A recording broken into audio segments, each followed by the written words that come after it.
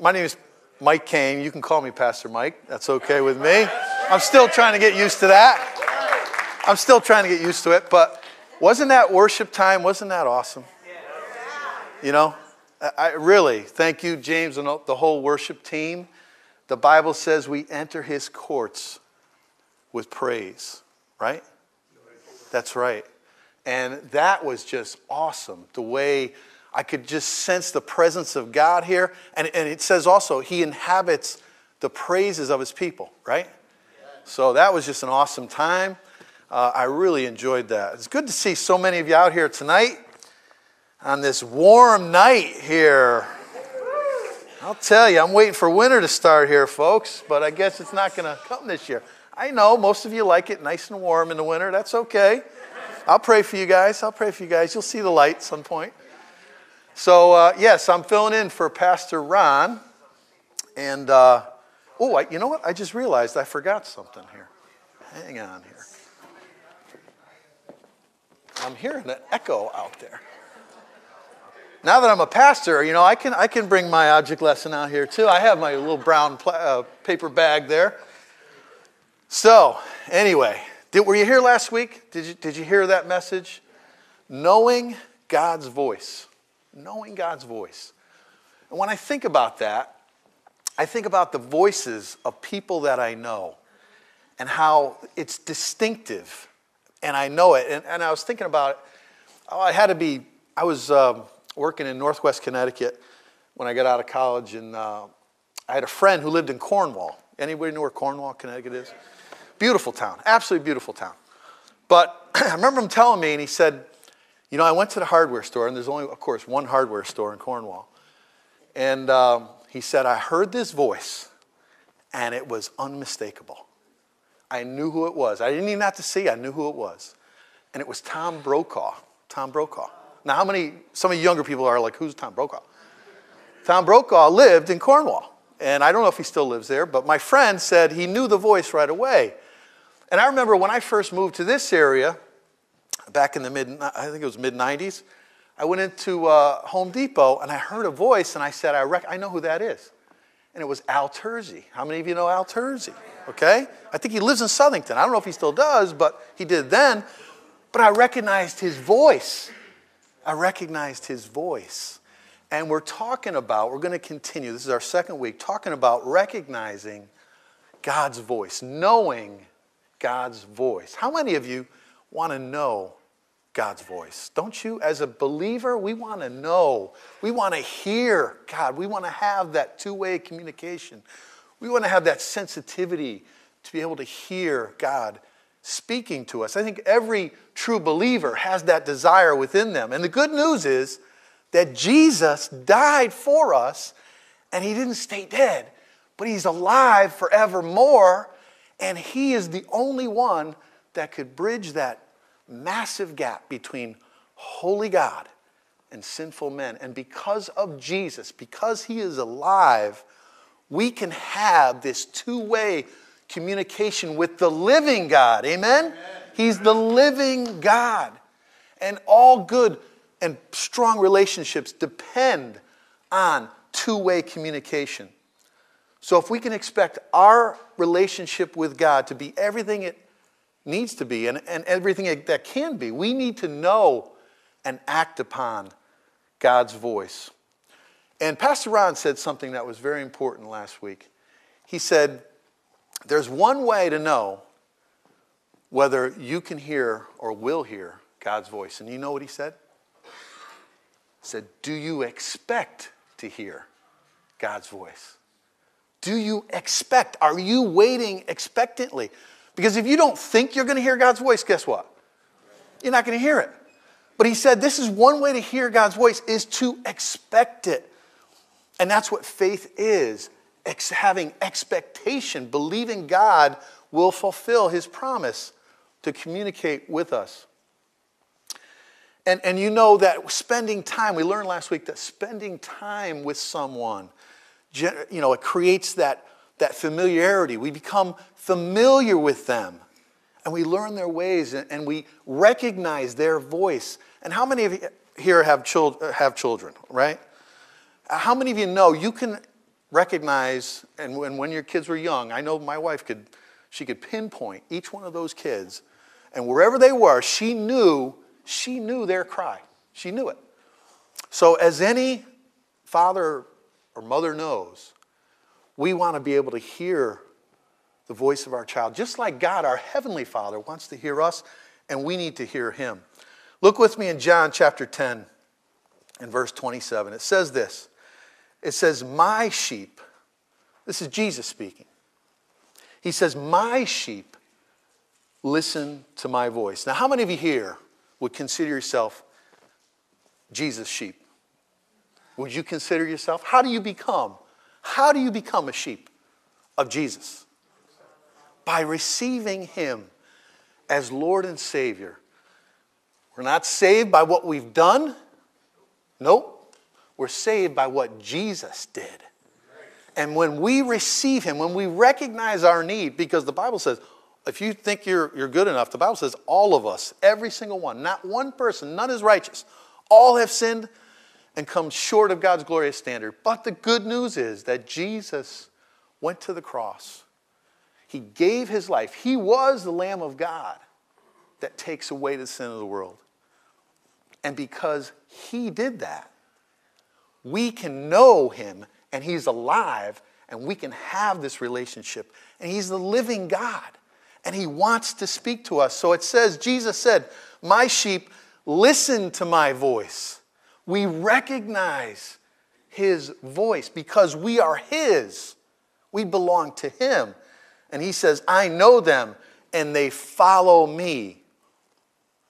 And part of this whole process of becoming a Christian is giving up our old life and surrendering to Him as our Lord and Savior. He gave His life for us, and in return, we give our life back to Him, saying, you gave all to me, I give all to you. That's what it means to be saved, to be born again, to become that's how we become a sheep of Jesus, just like that. He says, I know them and they follow me. I give them eternal life. And how many of you know eternal life isn't earned? It's not a reward for the good things we've done. It is a gift. Only God can give eternal life. He says, I give them eternal life, and they will never perish. No one can snatch them away from me. Is that not a reassuring message? Do you believe that today? Yes. Do you believe that? I believe that. Can I ask one of the ushers to get me a water? Is that okay? A bottle of water? Someone back there? Thank you. I'm just going to tell you real quick. I'll never give up, right? Never giving up. Had a little kidney stone this week, and I'm still battling. So Lord, I just ask right now for a glass of water right here. Because that's what the doctor said. Keep drinking water.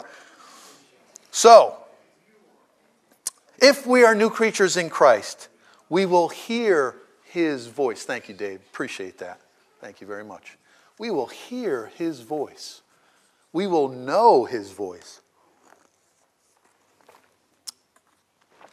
And as believers, we respond. Our response is obedience to His word. Look what it says in Revelation chapter 3. Some of you know this verse. I know you do. It says, this is Jesus talking again. He says, look, I stand at the door and knock. Now, He is knocking, believe it or not, on a church's door. That's the picture here. And do you know what that church was? Anybody know? It was the church of Laodicea. Everybody say it with me, Laodicea. And you know what they were known for? Being lukewarm. Lukewarm. Can you picture Jesus having to knock on the door of His own church? He had to knock on the door of His own church.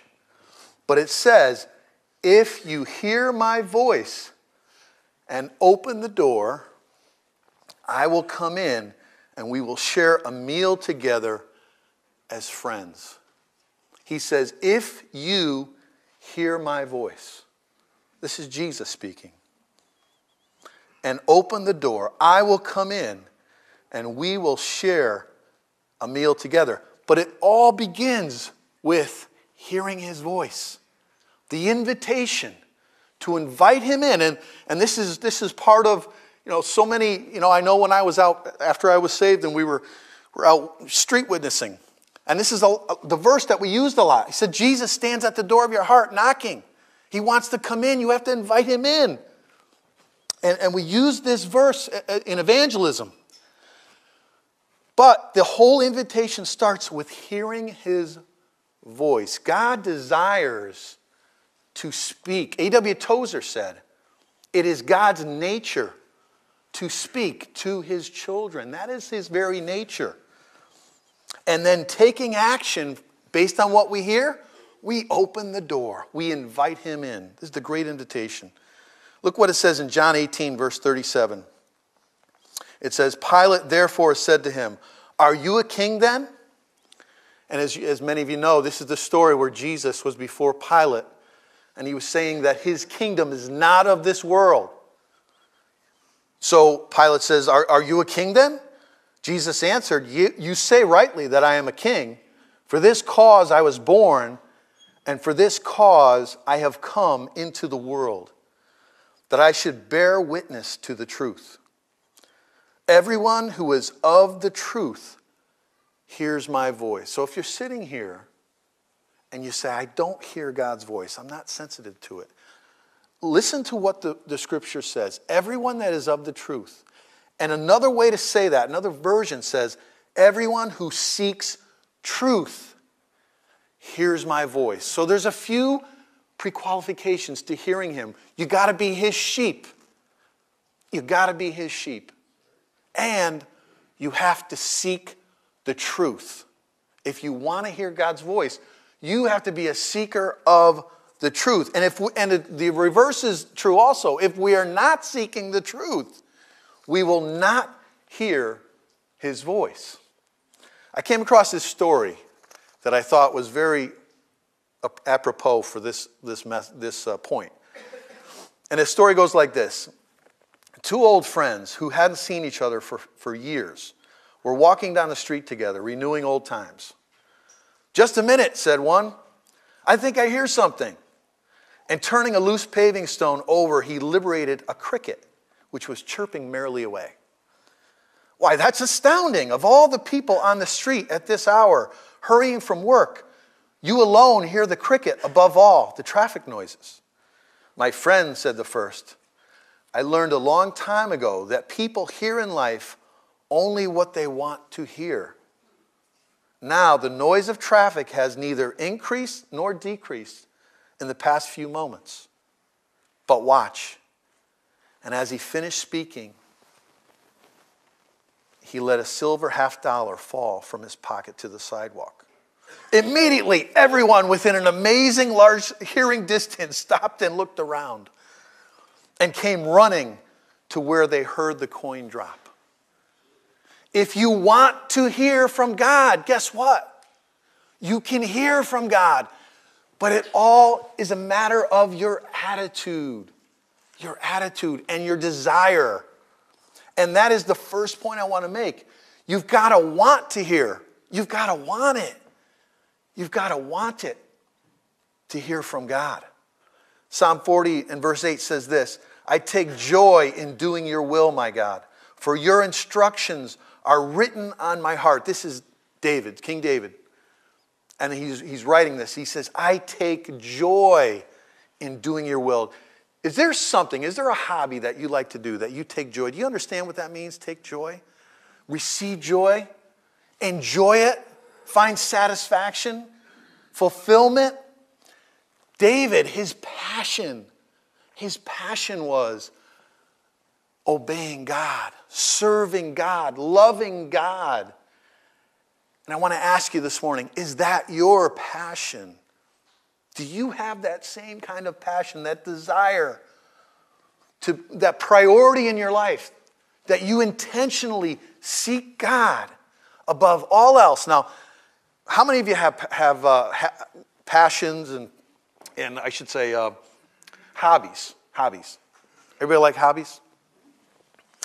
Now, one of my hobbies is skiing.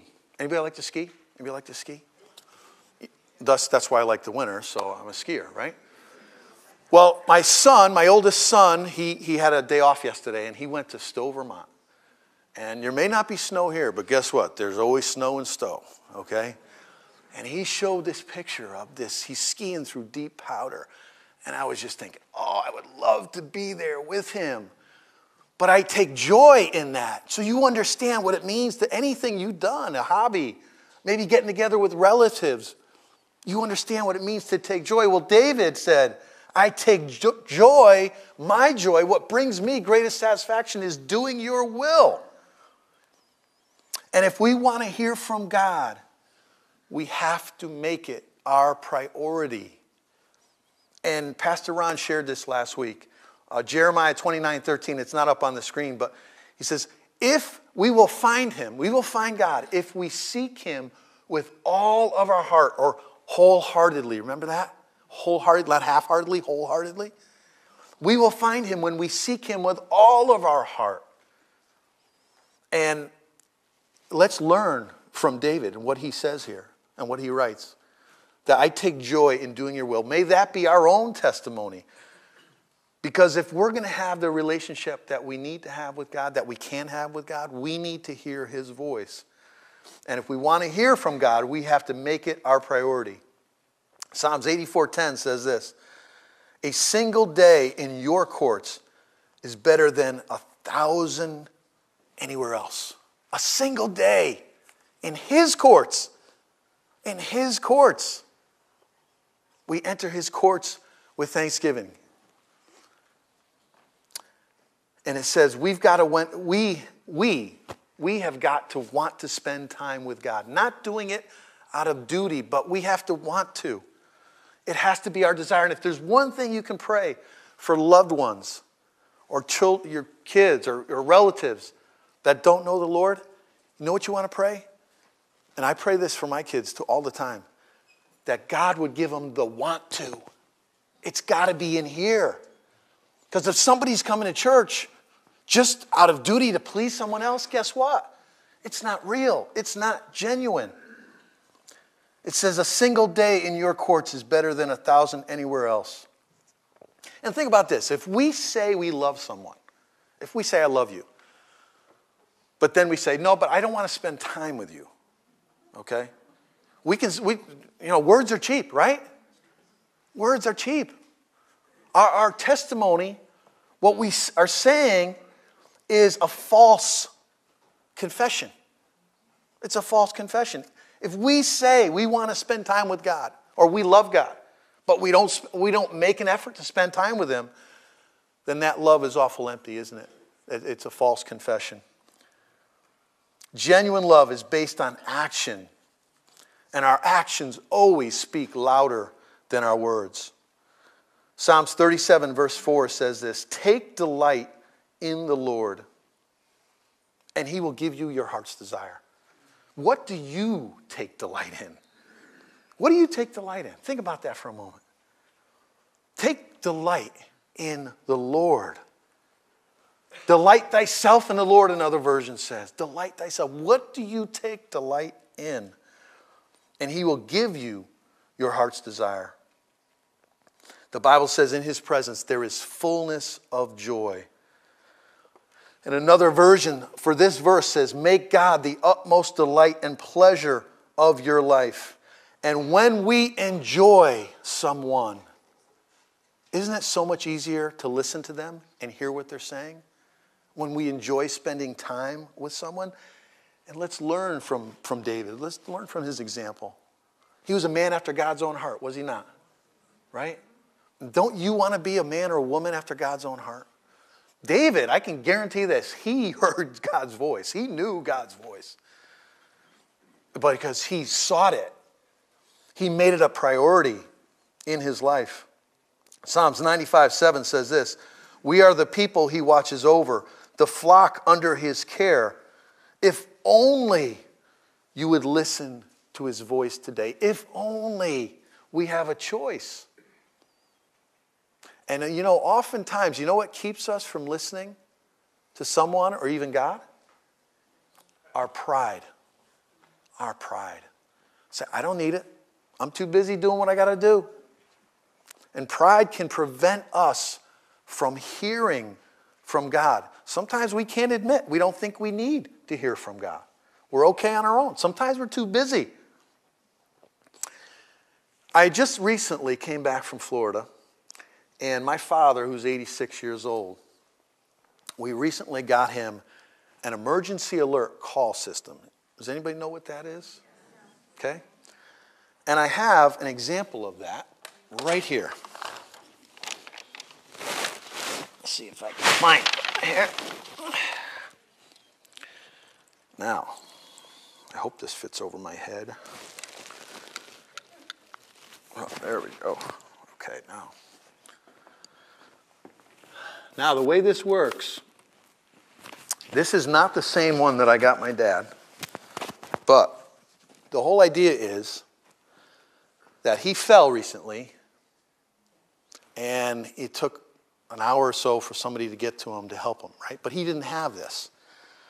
So we thought, Dad, we need to get you something, because he lives by himself. And, he's a little stubborn, I have to admit, a little stubborn. But we said, we're going to get you this, and we tried it out with him, right? And he got the wrist kind, it's like a wrist, it's like a watch, I guess. And it's great. It's even better than this, because when he pushes the button, see this one, when you push the button, see? And I'm thinking to myself, my wife got this to be an example, and I'm like, what good is that going to do, like, if you're by yourself in the house? But the one we got him, when you push that button, it actually sends a signal to an emergency operator, and then you can hear that operator through his answering machine in his. So we're all excited. Dad, this is a great. We tried it out. We're like, hear this. And he looks at us and he's like, I don't want this.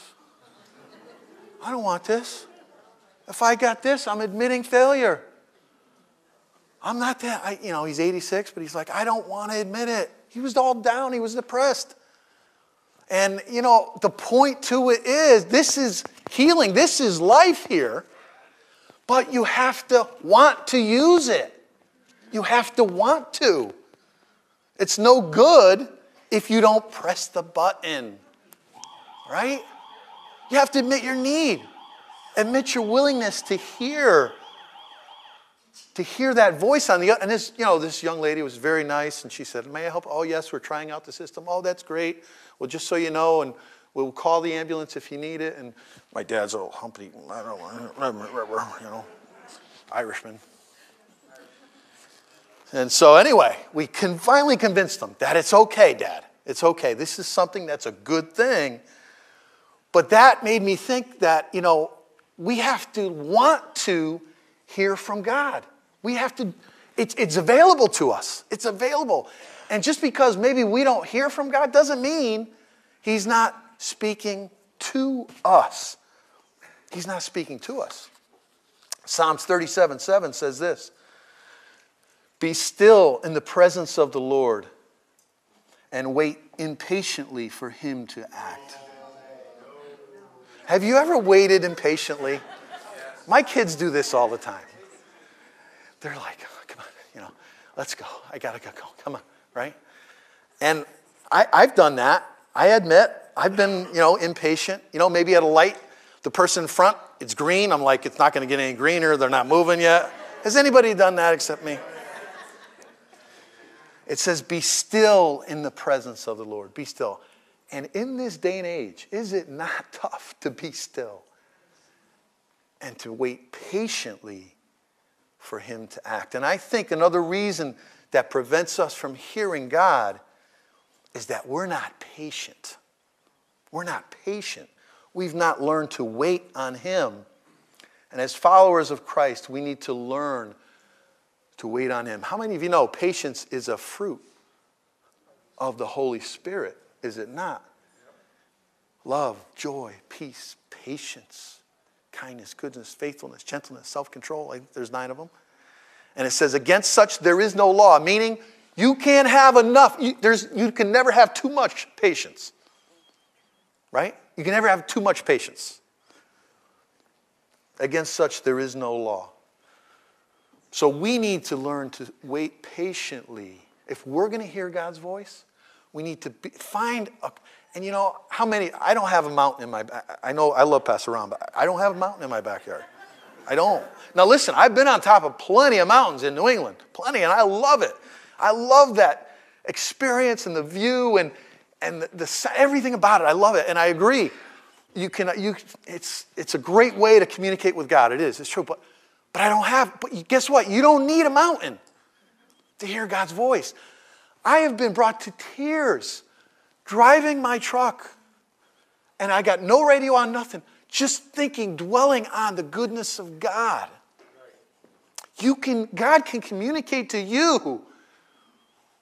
You don't have to be on a mountain. You can be in your truck driving on your way to work in the morning.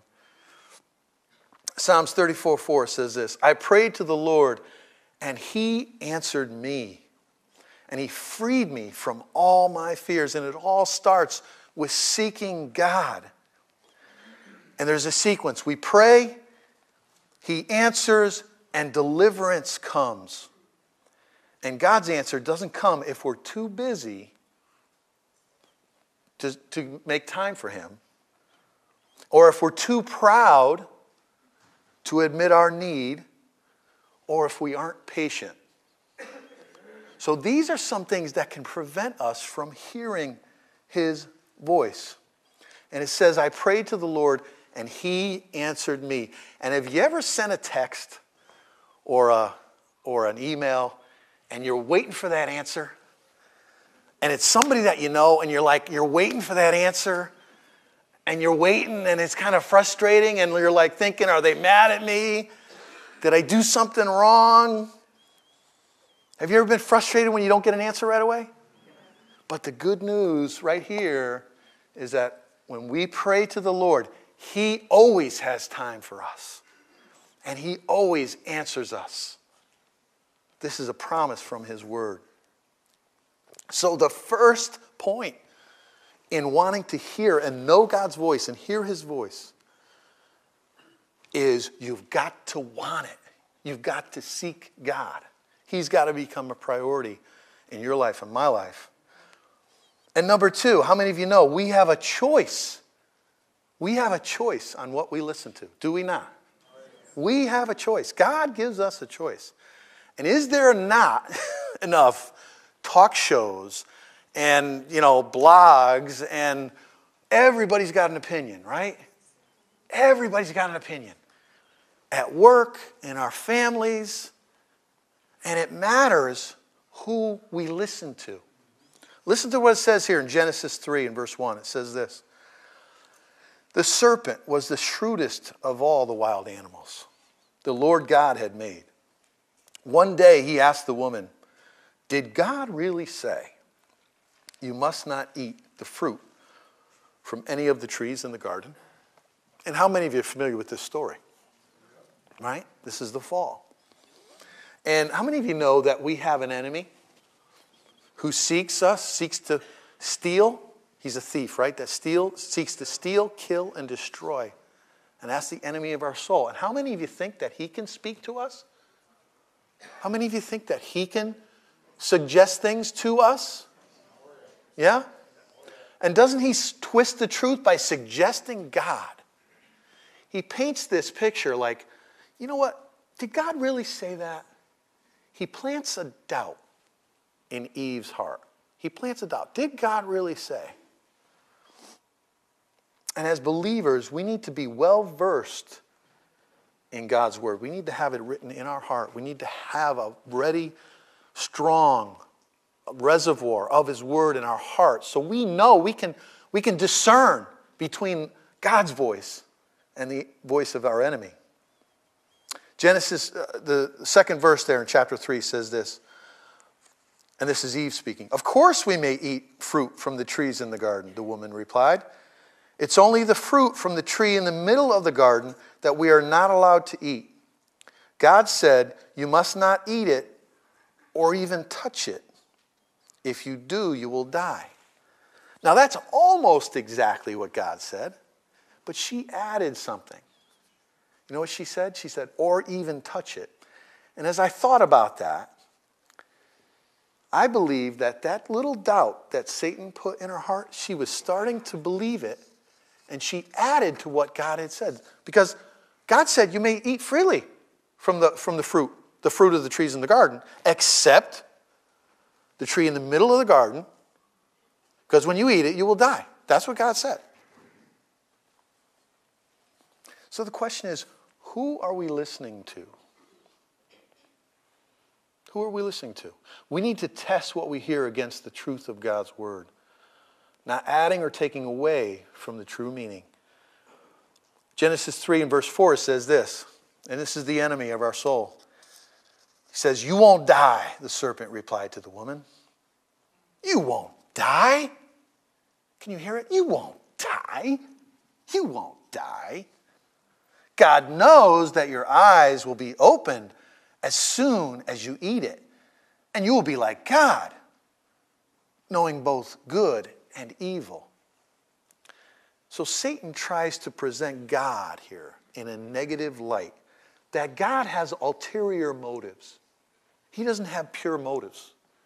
He wants to restrict you, Eve. And that's really what God's motive is. And that's not true. That's not true, but that's what Satan was telling Eve. Verse 6 says, the woman was convinced. And that word means persuaded. She saw that the tree was beautiful and its fruit looked delicious. And she wanted the wisdom it would give her. And it appealed to her pride, her sense of pride. I wanted to be, that was how Satan fell, because he wanted to be like God. So she took some of the fruit and ate it. And then she gave some to her husband who was with her, and he ate it too. She believed the deception. And who and what she believed resulted in her actions. So we have to be careful what we're listening to. How many, I've heard Pastor Ron say this dozens of times, what goes in the ear gate and the eye gate goes into the heart, right? So we have to be careful who we're listening to, what we're listening to, because what we believe, what we listen to can become what we believe, and what we believe can determine our actions. God said, if you eat it, you will die. Satan said, if you eat it, you will become like God. And who was correct? Who was true? God was. And from that point, that sin entered the world. So listening to Satan instead of God resulted in the fall. So does it not matter who we listen to? It matters who we're listening to and what we're listening to. John 10, verse 4 says this. After he has gathered his own flock, he walks ahead of them, and they follow him because they know his voice. They won't follow a stranger. They will run from him because they don't know his voice. And as we get familiar, as we spend time with God and his word, how many of you have a quiet time every day? How important is your quiet time? Amen? That's the time when we can spend time getting familiar with the truth and familiar with the one that loved us so much that he sent his son to die for us so that we could have eternal life. And do you know that government agents, when they're being trained to determine the difference between true currency and counterfeit money, you know what they do? They spend a lot of time with the real thing. They spend a lot of time feeling it, smelling it, touching it, examining it, getting to know the real thing so that when they see the counterfeit, they can recognize it right away.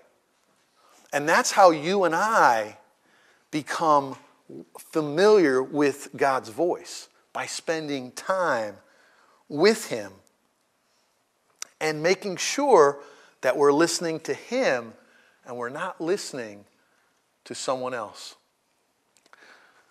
So my next object lesson. Everybody see what this is right here? Now me and this is, do everybody know what this is right here? Anybody know? Can they see that? You know what that is? That's a ketchup packet from Burger King. That's what that is right there. That's what that is. Okay? And you know what? Me and this ketchup packet, we are really good friends. We spend a lot of time together. We know each other. We're familiar with each other. So familiar, in fact, that how many of you believe that this ketchup packet will only listen to me because we're that good of friends? Only. Do you believe that? Watch this, okay? Does anybody believe that I can make this ketchup packet do whatever I say? Okay? Mr. Ketchup, I want you to go down.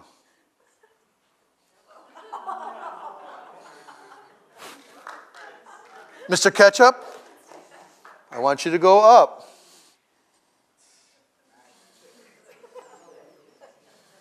Mr. Ketchup, go down. Stop. Go up. See, we're such good friends that he will only listen to me. So I want you, and to prove this, I need a volunteer. Come on up here. Need a volunteer. Anybody? Who wants to volunteer? Alan, I see you raising your hand over there. Come on, Alan. Come on up. It's my friend Alan. Everybody give Alan a hand. Come on up here, buddy. Now, do you think you can make, and just turn around so everybody can see you here. Okay, we'll go here. Okay, we'll do that. Turn around so everybody can see you. Okay. Do you think that you can make this ketchup packet do whatever you say? Do you think so? Why don't you try it? Try it. Ketchup, go down. Try a little harder. Try a little harder. Yell a little louder. Maybe it didn't hear you. Ketchup, go down. Try it again. Go down. It's not listening to you, buddy. I know. Not listening. Go down. No. See, it doesn't listen. Because me and this ketchup, we're such good friends, it only listens to me. You want me to show you? Watch this. Ketchup, go down.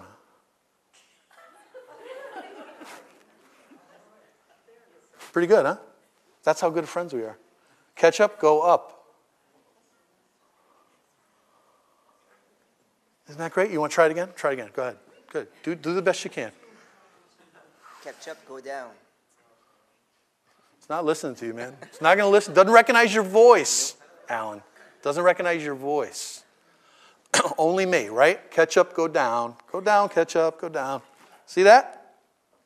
Ketchup, go up. How do you like that? Isn't that awesome? Me and this ketchup are such good friends. It only listens to me. Everybody give Alan a hand. Thank you very much. Now the point is, we need to be listening for God's voice. Amen?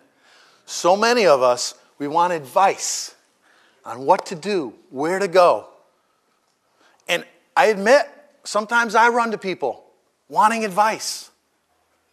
But we need to hear God's voice. Amen? It says, Jesus in John chapter 10 says, after he has gathered his own flock, he walks ahead of them. He leads them. He is the good shepherd, is he not? And they follow him because they know his voice. They won't follow a stranger. They will run from him because they don't know his voice. Psalms 1 says this in verse 1. Oh, the joys of those who do not follow the advice of the wicked. And are there wicked people out there that might want to give us advice?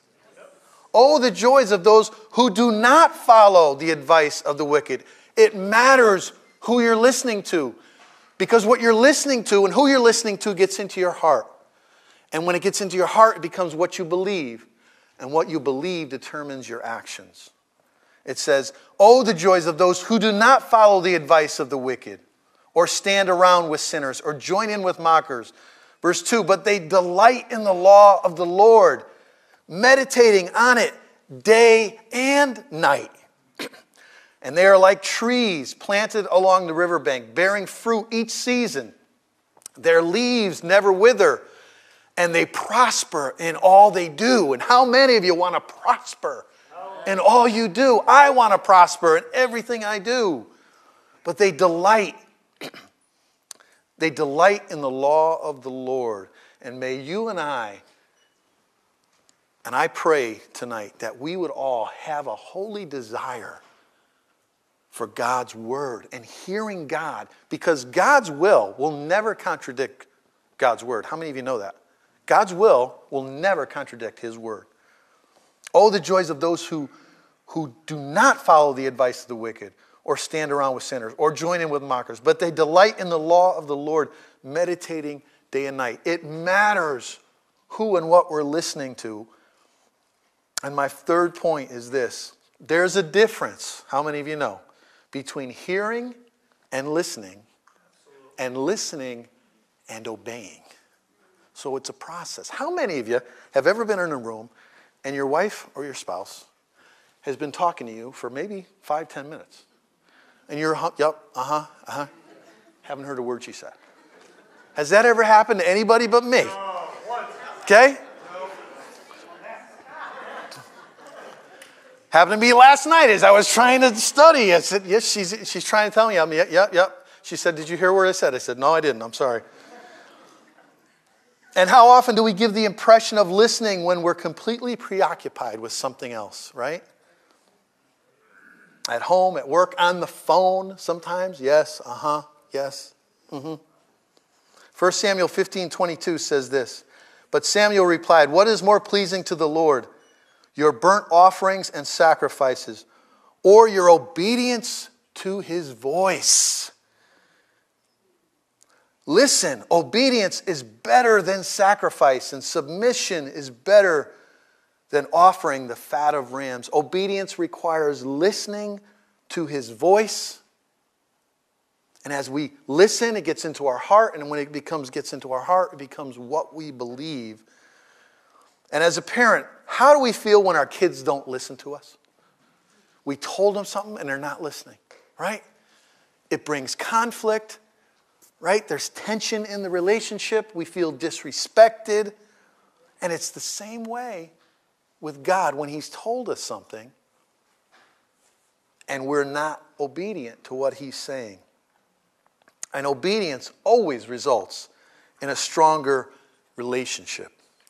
James 1 verse 22 says this, don't fool yourself into thinking that you are a listener when you are anything but, letting the word go in one ear and out the other. Act on what you hear. Act on what you hear. Those who hear and don't act are like those who glance in the mirror, walk away, and 2 minutes later have no idea who they are or what they look like. And has that ever happened to you? Right? Have you ever, oh, there's a pimple right there. I see it. But then all of a sudden you have a thought and you're thinking about something else and you go on your way. Or there's a piece of shaving cream, there's a little shaving cream in your ear, right? That's happened to me a million times. Somebody goes to work and they by the way, you have, a little shaving cream there. But it's like listening is not enough. Listening, we need to not only listen, not only hear. Listening is more active hearing. Listening is hearing with intent. But then we need to obey what we're hearing. And it says we're fooling ourselves if we give the pretense of listening to God, but we don't take action on what we hear. We're faking it, pretending. We're going through the motions, letting it go in one ear and out the other. Deuteronomy 13 and verse 4 says this, you are to follow only God, your God. Hold him in deep reverence. Keep his commandments. Listen obediently to what he says.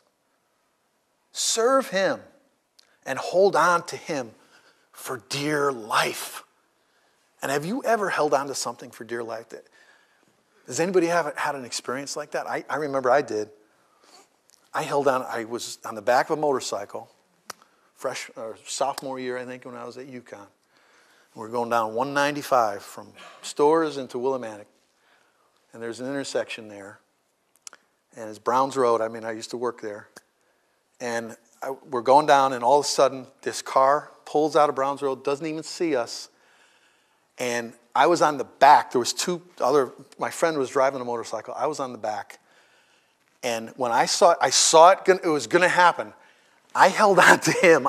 He said he thought I was going to break his ribs. And that didn't even work. It catapulted me off the motorcycle. And I did a somersault right in the middle of Route 195, Mansfield, Connecticut. But I was holding on for dear life. Thank God. I had just scrapes. I had no major injuries, thank God.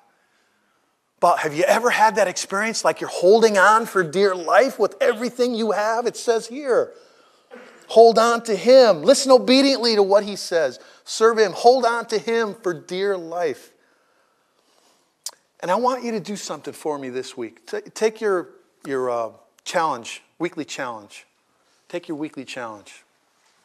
I want you to do something for me. And I want you to do this.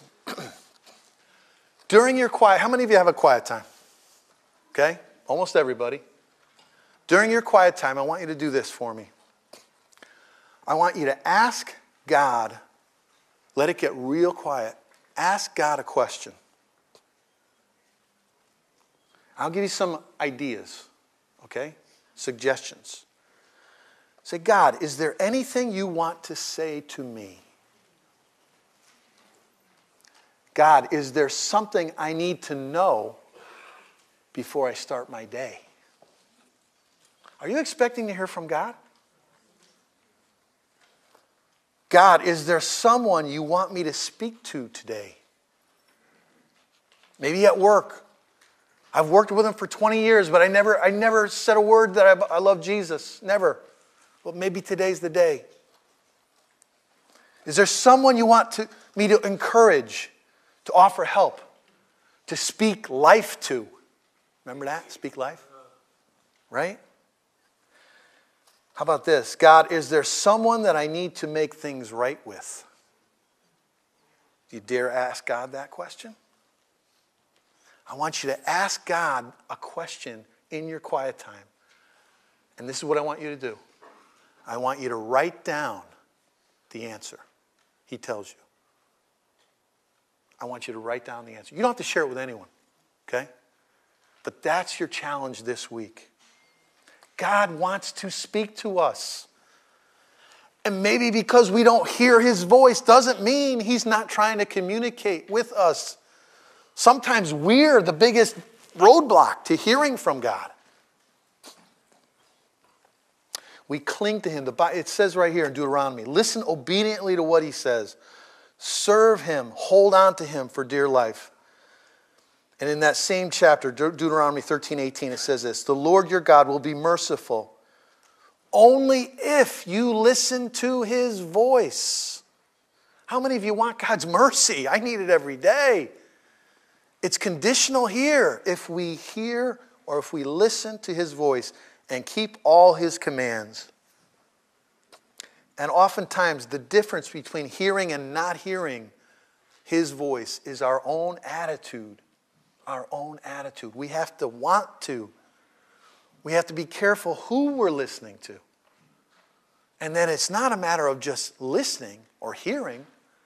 It's a matter of obeying. That's when we really are experiencing that abundant life that Christ died to give us.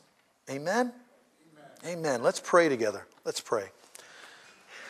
Heavenly Father, I thank you for your word. I thank you, God, that you are so willing to speak to us.